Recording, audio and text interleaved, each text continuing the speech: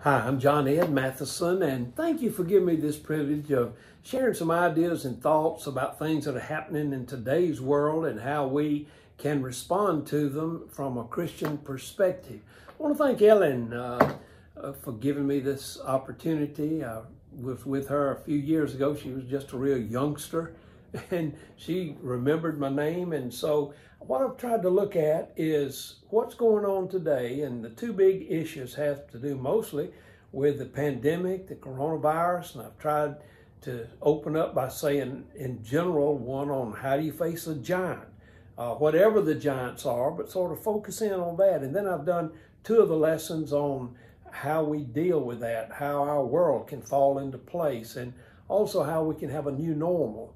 Today I want to look at another thing that's confronting us so much is the whole area of race relations.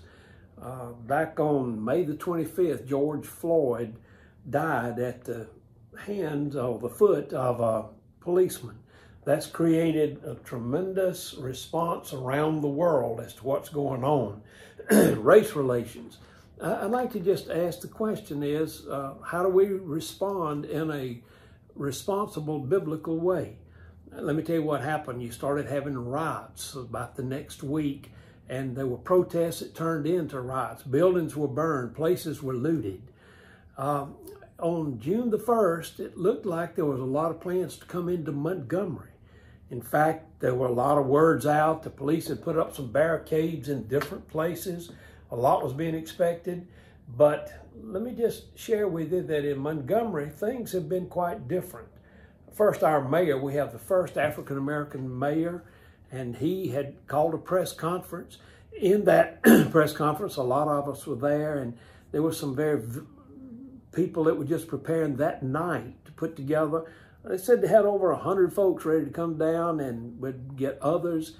And there's going to be just tremendous distress and a lot of just tearing up and burning down and protesting. But the mayor handled it in such a good way, and some of us were able to talk to some of the people that were planning to do it. Then somebody called me and said, why don't you have a press conference? The next morning, I asked 3 black pastors and 2 other white pastors if we together could just have a press conference and speak to the city. I'd been here for a long time. Actually, out of the 2 whites and the 3 blacks that we put together, I had over 180 years. I mean, we spent our lives here in Montgomery. We were able to, at press conference, it was carried by the local TV stations. It was actually placed on their Facebook, and in fact, you can go to it and watch it if you'd like it. There's been over 100,000 people have watched it on Facebook, that press conference. And each of us just spoke and just said, here's some things that we want to highlight and we want to do in this community. Well, that led me to think, well, what can I do? What can I do? And that's what I want to focus on today. I want to share with you some things that I've come up with for myself. I think they would be applicable to any person. And you may have other ideas and other things. The point is that we must act in some way responsibly for our world to go forward. So I want to just list 6 things, and there'll be some biblical references, and I'll try to illustrate somewhat what I have discovered or think that I can do. And I'd like us to look at it.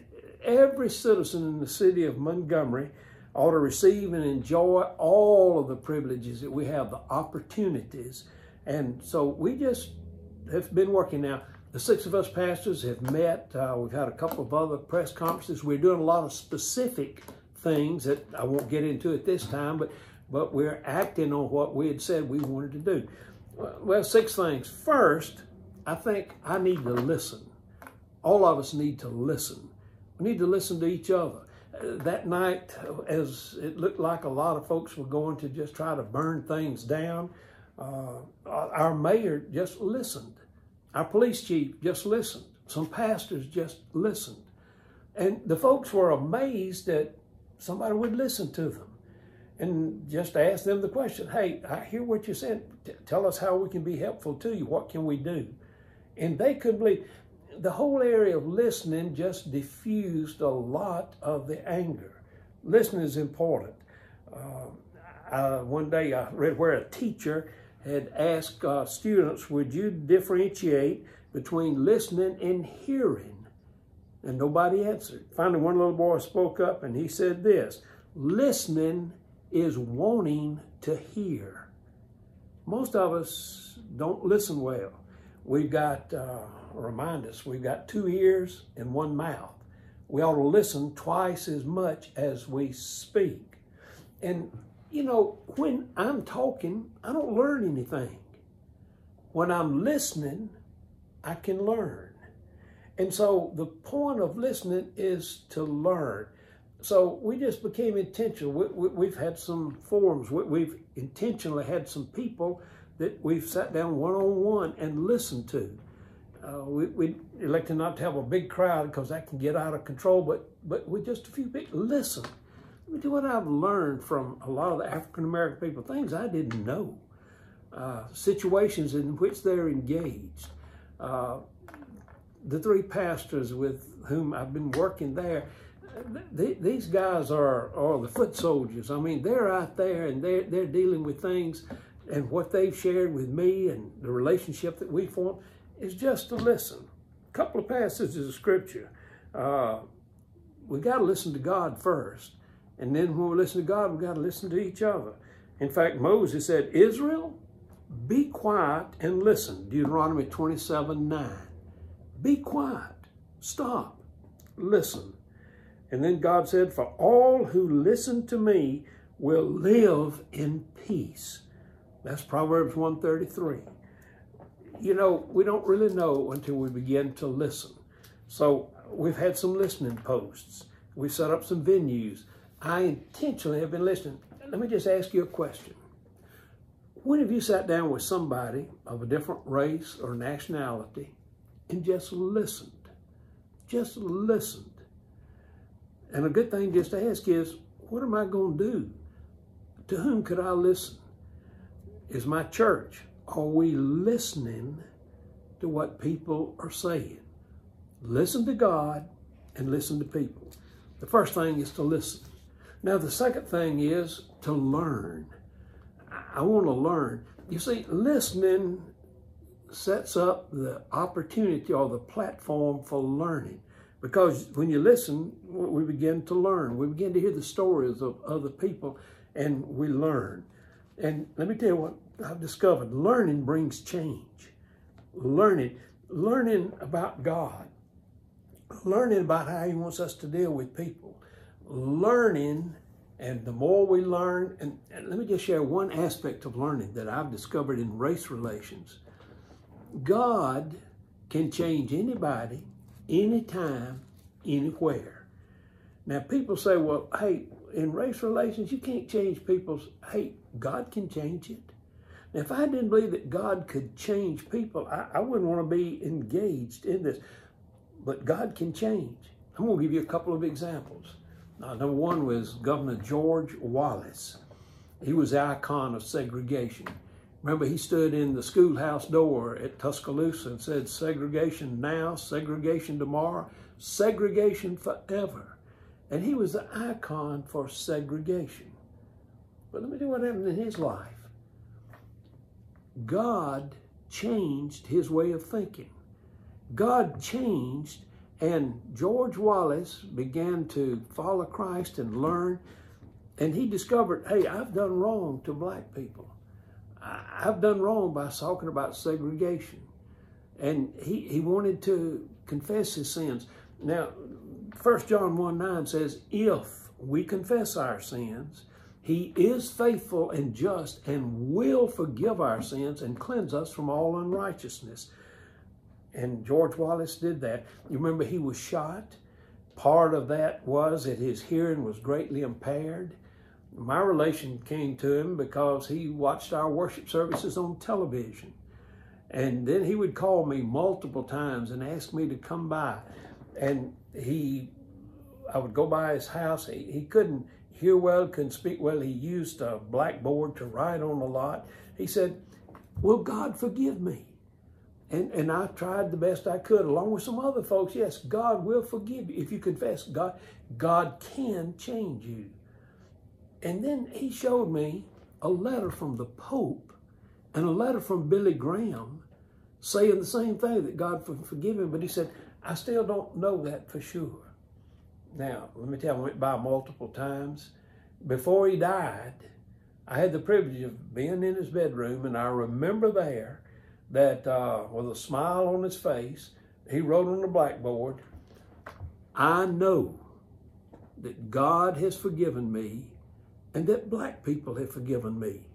I had some black folks go by, and one of the pastors I'm working with, he said, I didn't think that could happen, but I witnessed it and I saw it. Now listen to me. If God could change the life of George Wallace, he can change the life of anybody. And that is just the marvelous message of the gospel. Race relations, God can change attitudes and lives. Let me give you one other example. By the way, there are several folks from Fraser who are now at the villages. Some of the best people we had are there. They'll remember a guy named Tommy Waits. He was a prisoner. Our church went out and had worship services at the prison. He got saved. God changed his life. And then after a while, he could get out on release form if he could get a job, but nobody would give him a job. So these guys in the ministry, they just came and said, well, we need to hire him at the church.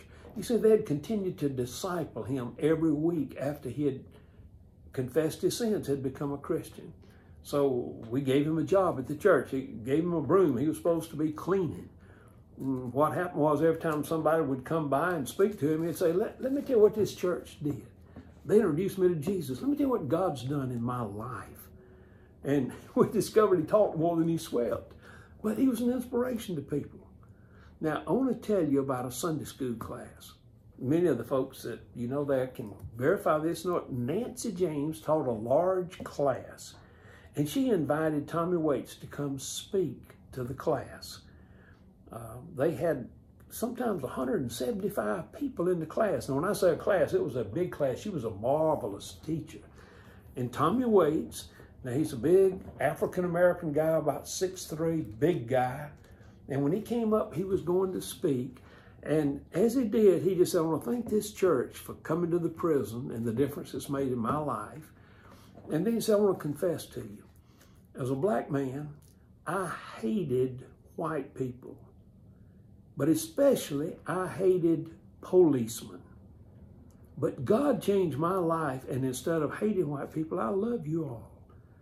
And instead of hating policemen, I love policemen. Now, sitting on the front row, there was a guy named Wes Strain, a white guy. He's an ex-policeman. Well, he is an ex-policeman. He's not an ex-white, but he's still white, but he's an ex-policeman. And he's about as big as Tommy, about 6'3", and he stood up. And he looked and he said, I got to tell y'all something. I grew up hating black people, but Jesus changed my life. And now I love black people, but the black folks I hated most were convicts. I hated them. But God changed my life, and I love convicts. So picture this in front of that Sunday school class. Here's Wes Strain, and here's Tommy Waits. And as they started forward, Tommy sticks out his hand to shake his hand. And Wes Strain said, we can do better than that, brother. And they just embraced in a big bear hug and stood there. Now let me tell you, that was the best lesson that I think was ever taught in the church I served at Fraser. It was a demonstration of the fact that God could change lives. Let me tell you what I've learned. I've learned that in race relations, God doesn't have any limits. He can change anybody, anytime, anywhere. So I'm listening, and then I'm learning what God can do. And then the third thing, and I'll be a little bit quicker with these, is that not only am I learning, but I'm going to lean. I'm going to lean on God. As we approach how we apply what God's grace is going to do, I'm going to lean on God's wisdom. You see, the problem is it's easy for me to lean on what I think is right. But what we need to do is lean on what God teaches us. We're smart people today. We brag about how much education we have. We brag about how smart we are. Hey, we're not really very smart. We got a lot of knowledge, but we don't always know how to apply it. We need to lean on God and what to do. A couple of passages of scripture. Proverbs 3:5. Trust in God and don't lean on your own understanding. Yeah, that's a good principle just for life. Trust in God and don't lean on your own understanding. And part of the reason is that God has such a bigger dream than anything else for any of us. I mean, his is big. It's huge. In fact, in Isaiah 55:9, he said, "For as the heavens are higher than the earth, so are my ways higher than your ways, and my thoughts than your thoughts." Can I just say this? We need to lean on God. How can we go about having race relations become what they should be? I mean, any of the problems we face in our country, we need to be focused on God and trusting on him and leaning on his understanding. He's thinking so big as to what can be. This past week, one of the great people born down in Troy, Alabama, John Lewis, he was the third of a lot of children, about 10, born to a sharecropper. Now, what chance would he ever have in life as a sharecropper? He was just a little boy. But let me tell you, God's plan is so much bigger than any of us could ever conceive. As a little boy, he carried his Bible to school. They called him preacher. He was a black boy. He didn't have the privileges. They called him preacher. On his little sharecropping place there, his parents had some chickens. And they said that John Lewis would line the chickens up over in the corner and preach to them. And later on, he said, you know, the chickens listened better than most of the folks I tried to speak to later in life. In fact, they said he tried to baptize some of the chickens and they didn't like being baptized. Let me tell you what happened to that little boy as a sharecropper. What chance did he have? He went from the cotton fields of Alabama to the Congress of the United States of America. And I hope you tell every young person you meet, regardless of their race, regardless, it doesn't matter so much where you started, it's where you wind up and where God wants to carry you. And the tremendous way that God thinks about how big things are. Just parenthetically, let me say us as a nation. We spend so much, and I love the military. I'm for that. Maxwell Air Force Base is right here in Montgomery. We need a strong military force. But ultimately, our defense is not going to be in our military. We need a strong economy. We've had the best economy ever, but our ultimate faith is not going to be in our economy. I mean, we could go on down the line in education and everything. Let me tell you where our ultimate faith needs to be. It's in God. We need to lean on God. In Psalm 127, verse 1, David said, "Unless the Lord guards a city, those who guard it do so in vain." We need to be looking, hey, God, we want to trust you. I want to lean on you. That's where we go. So I've been trying to listen, and I'm learning, and I'm leaning. Now, the fourth thing, all of that would lead naturally to love. What can I do in racial relations? I can love people. I can love all people.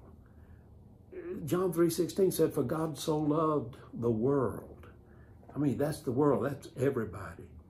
He said that whosoever, in all of language, whosoever is the biggest word there is. Because whosoever, and that's who we love. We put love into action. I mentioned Representative John Lewis. He learned from Martin Luther King, and he learned that nonviolent and love was the way to go. Now, let me tell you what's sort of troubling to me today. I've had some people of both races say to me, well, love might have worked back in their day, but it doesn't work today. I think that's wrong and false. I think the answer to race relations and to our problems is that we love God first, and then we love each other. And love is so powerful. John Lewis, I mean, he began to stand up for what he thought was right. You see, John Lewis, as a boy, was sort of taken under the wing by Martin Luther King. He taught him nonviolence. Now, most of us, I can't imagine what he went through.